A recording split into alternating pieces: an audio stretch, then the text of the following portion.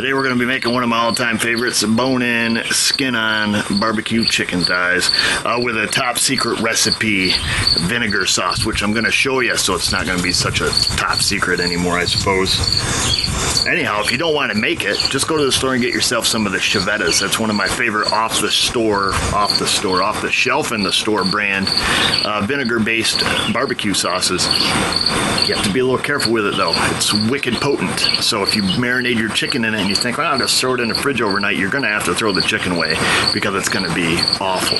Just putting that out there. Ask me how I know. So we're going to make our own homemade stuff. We're going to start out with some of the apple cider vinegar. I don't think it really matters which brand you use. I've used 100 different brands and they all kind of taste the same to me. About 24 ounces of that, about 3/4 of a quart. And then to spice that up a little, because apple cider vinegar does tend to be kind of weak, I dump in a little bit of distilled vinegar, just plain old vinegar, the kind your wife uses to clean everything with. At least that's what mine does. 12 ounces of that.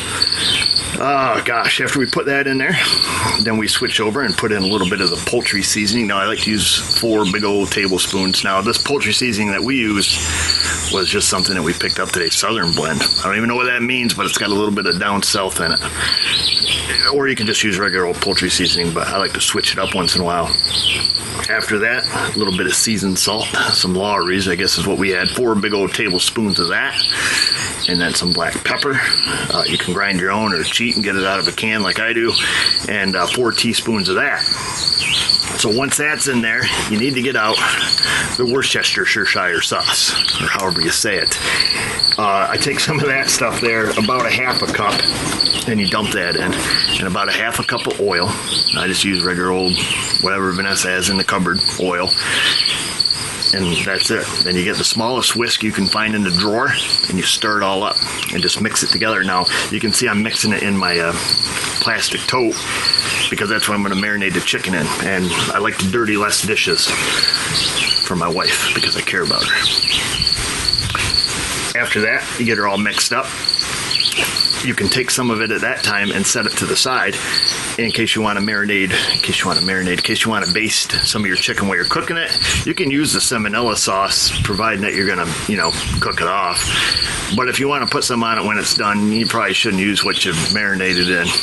Cross-contamination, they call it. People get all weird about it. Anyhow, I just take my chickens after that, stack them all up in there, and I'm going to let these sit for an hour or two, and then we're going to go and get the pit barrel cranking, just some Kingsford briquettes, and get to cooking. It's raining now. Go figure. I was going to start the grill, so we come in to see what you're cooking for your sides. What do you got? Some classic salt potatoes. Yeah, with enough salt to kill you. It won't kill you. That's a myth. That's a myth. Okay. So I think salt potatoes, now basically they're just potatoes boiled in an extremely high concentrate of salt. I believe they're regional. Did you know that, Miss O? I don't think this is all throughout the whole United States that people love and enjoy salt potatoes? The salt potato, yeah. Oh, well, here's the recipe. You got potatoes and a giant amount of salt. And that's pretty much it. What but is I do cup believe of salt, probably? Yeah, probably a cup. But I do believe that's regional to our area. Huh. I think. Could be wrong. I'll look it up. Okay. I'm just here to make sure you didn't skimp. Oh, I'm not skimping. I'm making your favorite salad. The spinach strawberry salad. Slash feta. Slash sliced almond. Slash poppy seed dressing. What? And you're missing something. Oh, sliced almonds. You gotta slice up some strawberries. First you hull them, then you slice them thinly. I guess it doesn't. You do this any way you want. This is how I do it.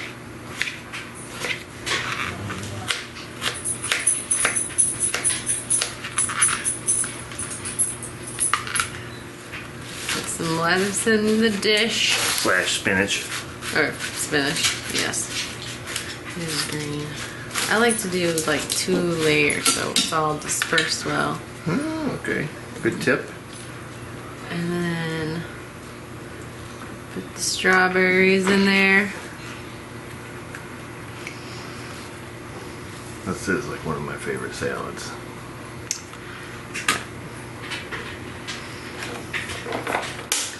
And then the feta. Feta. I like to use the fat-free because we had the full fat one once and you thought it was too strong. So I would get this for this salad. Okay. Mm-hmm. And then what you got there? We got some sliced almonds. Whoa. Whoa.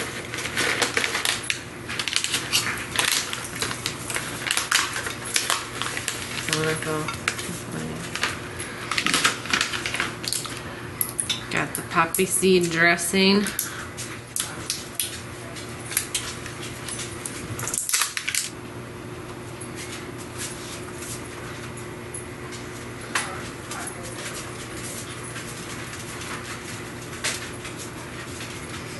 And then you do it again.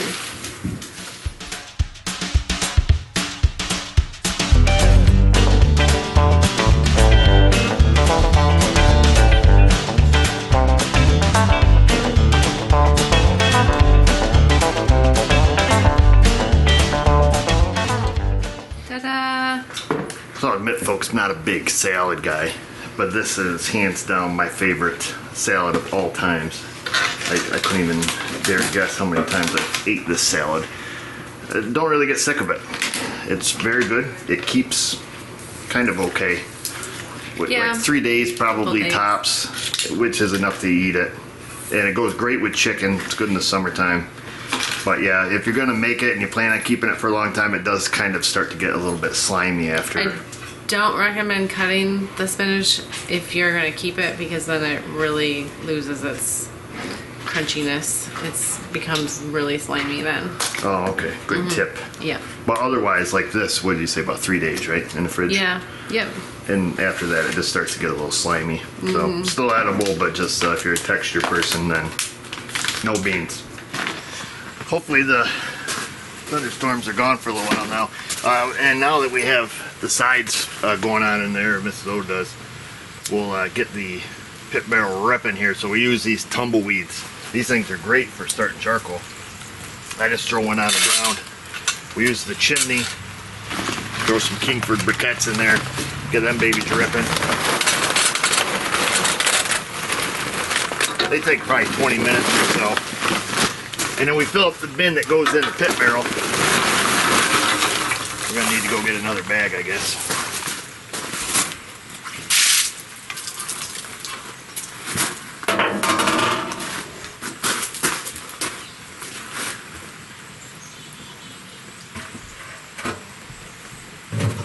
Why did I just use gloves putting that in when it's not even hot? Because it's messy. The seasoning that builds up in the barrel and pretty much all over everything is pretty black and gooey and sticky and gets all over. It's pretty hard to wash off, but our chimney is just about done. Let's get that dumped in there. I'll give you one more free tip Friday.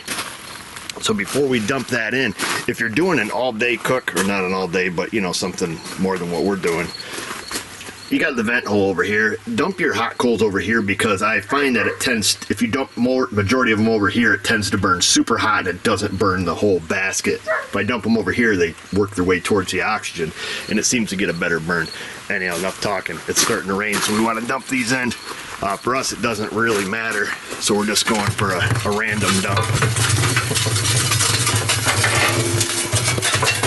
And then I'm going to throw the lid on it so it doesn't get all wet. Wait for this storm to pass, and then let's get ripping.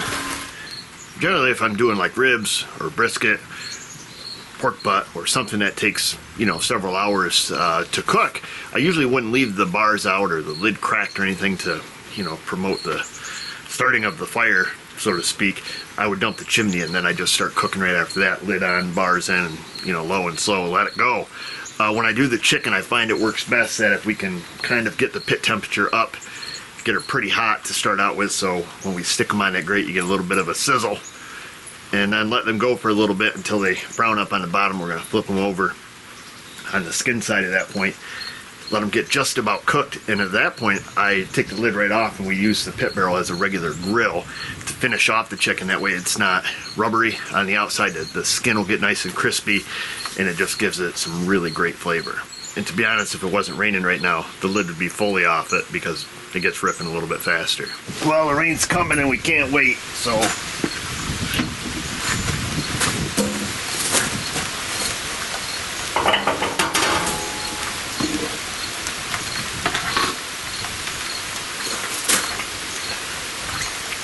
like I said, I do it initially just skin side up. It probably doesn't matter, but just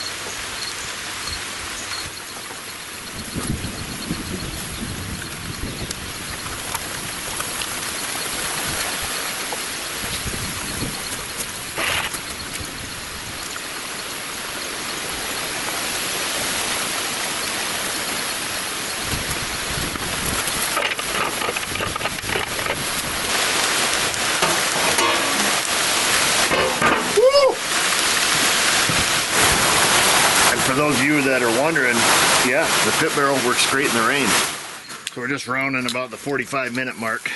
We want to have a little peek here. Just want to make sure they're not getting away from us is all. And, which I don't think they are. Just starting to get a little bit of color on the bottom of them. And just kind of take a poke around at a few of them.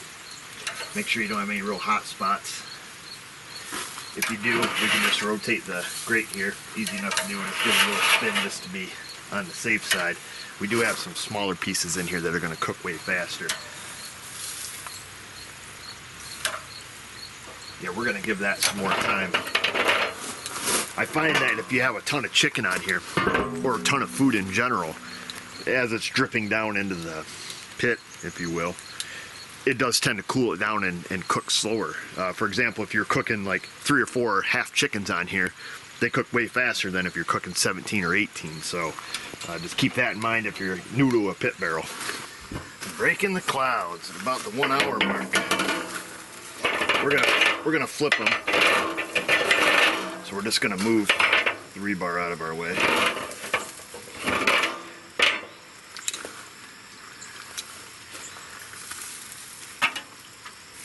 They should have some good color at this point.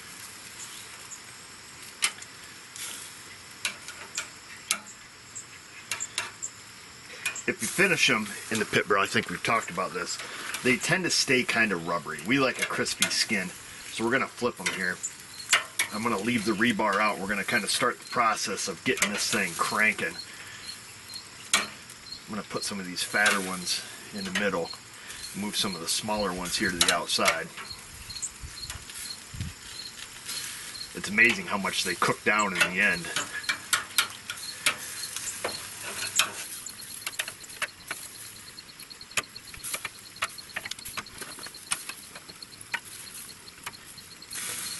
I like to crowd them a little bit because we're going to spread some salmonella sauce on them.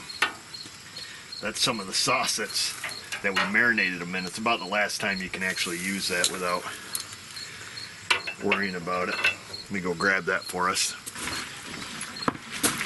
Give it a good mix up here.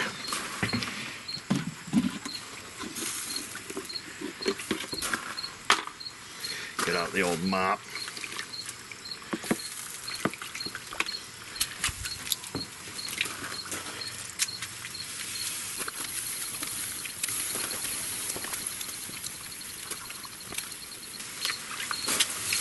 That should be enough. I'll go take the rest of it and dump it out somewheres. I'm going to leave the rebars out at this point because, like I say, I want the temperature to start coming up. And this is at the point you don't really want to walk away because it can get out of control pretty quick. But our next move, when we open it up again, we're going to move that grate up and really let it get ripping. So if you've never used your pit barrel as a grill, but you've done a ton of cooking with it conventionally, you know, hanging the meat or like this with stuff sitting on the grate on the inside, and you have a bunch of grease in the bottom of it, you have to be pretty careful using it as a grill for the first time because that grease can light and you can get a pretty nasty grease fire going you know, some flames coming out the top. It's not a big deal because you just, you know, you throw the lid on it and it snuffs it out. But just kind of be warned about that. And that's it. And then I just wash these off because we're using them for raw chicken. Next time we're going to be flipping them, they're going to be pretty well cooked, and we're just going to want to get them crisped up. Don't walk away from it when the rods are out of it though. About 20 minutes into what we just did there, I want to have a peek. We're probably going to move that rack up. It sounds like they're sizzling pretty good. And I don't want it to get out of control here. I'm trying to do it without dumping all the chicken off it.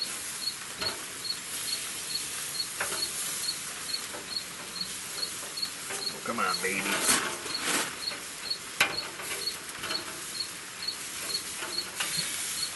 We're just lifting that right up to the top, so not a big deal. I want to have a peek at these. Make sure it's not getting out of control. Shouldn't be. Alright, looks good. We got some good color on them. Of course, it's starting to rain.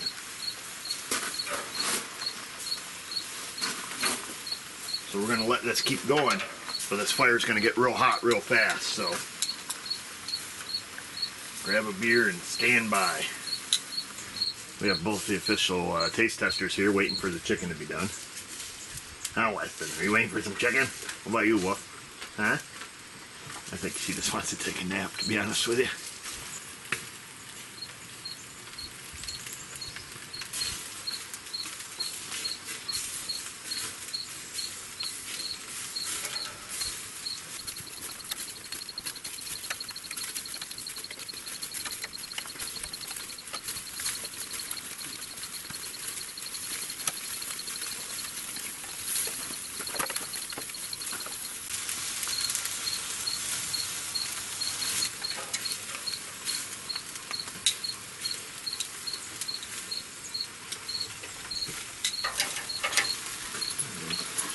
Hey, Winnie.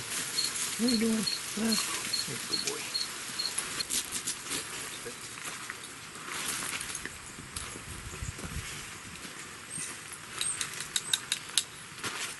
Come on.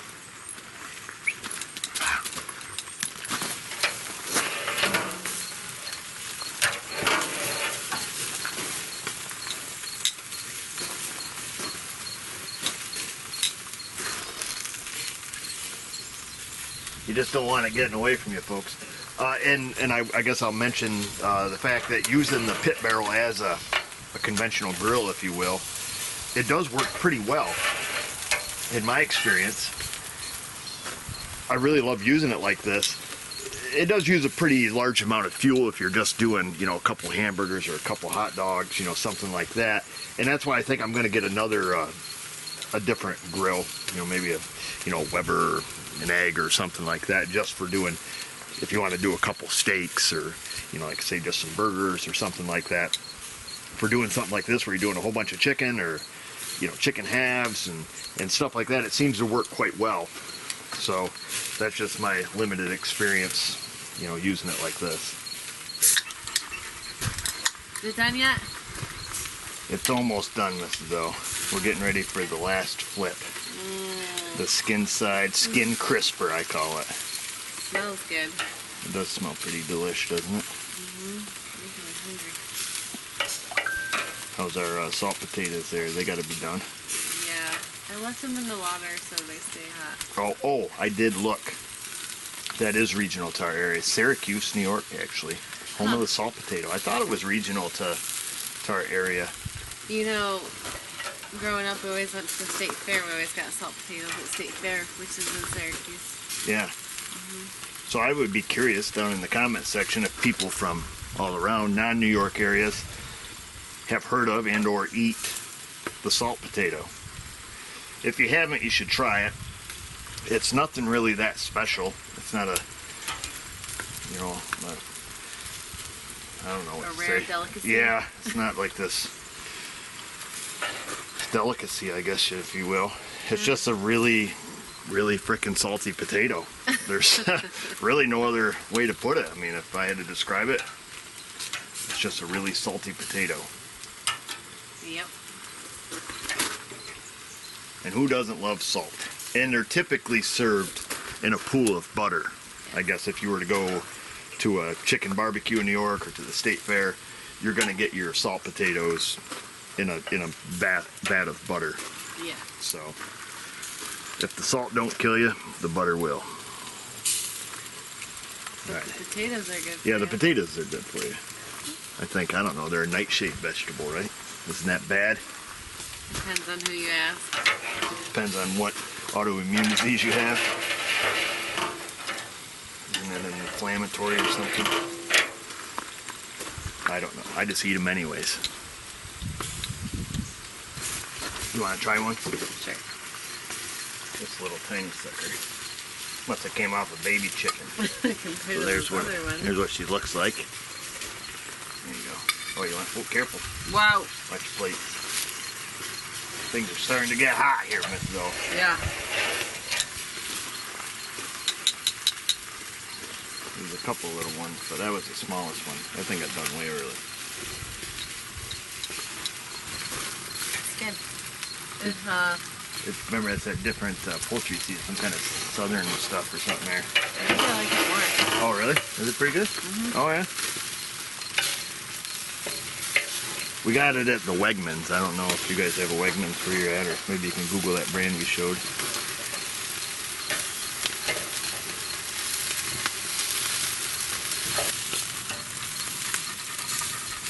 So you watch the skin, it'll start getting these little blisters on it. That's when it's starting to get real crispy. And it will go from great to really bad really quick. So you kind of got to keep an eye on it. But the chicken thighs are quite fatty. They don't get dried out like the breast. No, not typically. But I like it when it starts blistering up there. That's usually how you know it's quite crispy. But I don't want it to get burnt. So as I see them getting done, I'm going to start flipping them. And we'll just finish them off on the meat side, or on the non-skin side rather.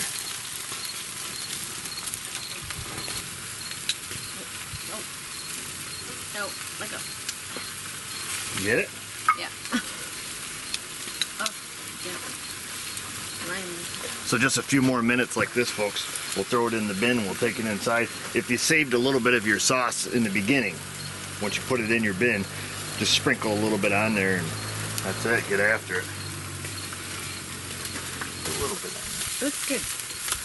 Let's go. Eat some food.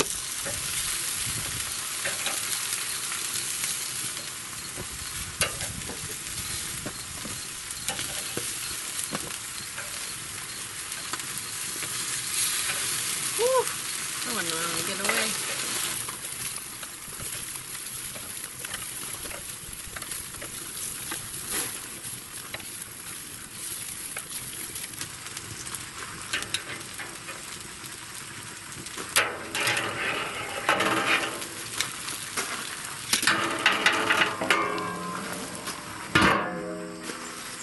I guess we could stick the grate back in there. Stick it on upside down so the handles are facing down. And then you can put the lid back on it. You can leave the rebar out. It'll cook hotter than usual and it kind of burns off some of that grease without the risk of it, you know, going up in flames. So that's usually how I end it. So Mrs. O is going to show you how you would typically receive the New York salt potato. So usually they come in a little bowl, swamped in butter. And that's pretty well. Yeah, they're extremely salty as they are, so you don't really need anything else with them. Unless maybe you want some pepper. Yeah, you can put a little pepper with them, but that's how you would receive, you know, your classic salt potato. Oh. Then we get some of the strawberry salad, spinach. What would you call it? Strawberry, spinach, strawberry salad. Okay, I didn't know if it had an official name. I think that's all. Let's say it's a spinach strawberry salad. Well, this big one. Yes, ma'am. All right. And that's lunch slash dinner for us for the next 2 or 3 days, right? Yeah. Or at least till we're sick of it, which is about 2 or 3 days. Till it's gone. You have to eat till it's gone, even if you are sick of it. So that's it, folks. Miss O's going to finish plating up for us and the one child that's with us today. And that's it. Try out the recipe. if you're interested in getting a pit barrel, I do put links below. You can buy them off their website. I actually seen them on Amazon. I don't know if the price is the same. I didn't look. The pit barrel I'm using is a PBX. It's a 22.5 inch. It's the bigger one. It has 3 rebars going through it instead of 2. How many chicken halves do we do now? 17? 17 or 18? Yeah. We did about 17 or 18 chicken halves at one time, hanging, you know, so it filled the rack. So that was quite a bit. It was a little party we had. And that worked out good because we did a couple rounds of those. You can do 4 or 5, 6 to 8 pound pork butts at a time. You can do an entire turkey. You can fit a lot in that sucker. It's 22.5 inch. And then you can also buy any type of 22.5 inch grill accessories as far as, the grate goes in there if you want a half grate. So like we did in our other video where we were doing a pork butt and we had 3 full racks of ribs hanging. It was pretty helpful for that. So anyhow, that's it. It's dinner time. So we'll see you guys later.